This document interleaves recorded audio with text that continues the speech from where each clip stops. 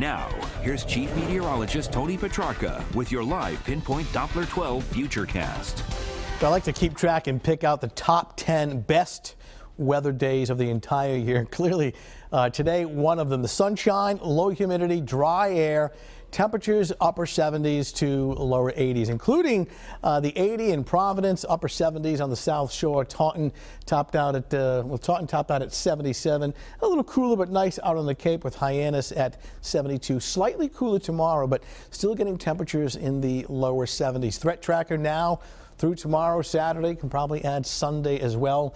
In the low categories, very tranquil, dry, sort of uneventful weather in terms of, widespread precipitation or any kind of weather that would have a high impact on your day-to-day activities, whether recreational, travel, morning commute weather-wise will be fine. Perhaps the sun glare might be a problem, but that's about it. Downtown Providence, moonlit skies and 60 on a northeast breeze at 6. Relative humidity now coming in at 75%. 56 cooler in Smithfield right now. Temperatures in some outlying areas north and west of Providence will get down into the low 50s. In fact, it's already 50 in Taunton, New Bedford at 54. So this is the time of year where you can be pretty cool late at night, and then you get nice warm-ups during the afternoon. Satellite and radar composite showing the clear weather all across New England right now. Storm well to our south off the southeast coast of the U.S. Rain, wind, thunder. But again, nothing to carry that up the coastline. Of course, while we enjoy the gorgeous weather, we need the rain, moderate drought, and we don't see that precipitation headed our way. Futurecast shows as well. Watch the clock here, starting off this evening and overnight under clear to partly cloudy skies. Cool temps tomorrow morning, 6 a.m. Starting off about 50-55 inland, near 60 at the coastline. Sunshine gets to work. Now, it's not 80 tomorrow, but we'll get up into the lower 70s by 2 o'clock in the afternoon. Tomorrow evening, around 6 o'clock, we are clear, 60s. And then later tomorrow night, we'll fall back into the 50s once again.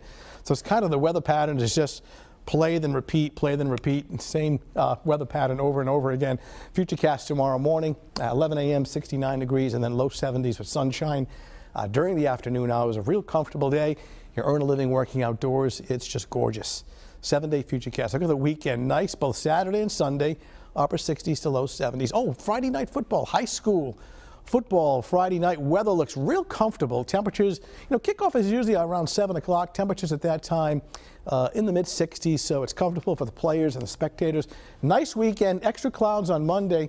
All right, you see raindrops on Wednesday. Doesn't look beneficial. If anything, it's just a few light showers on Wednesday. Most of that 7-day period looks pretty dry. Nighttime temperatures generally in the 50s. As I mentioned earlier, the long-range outlook, well, now through mid-October is for above average temperatures. We don't see any significant cool downs, and we don't see a lot of precipitation, so it's a warm start to autumn.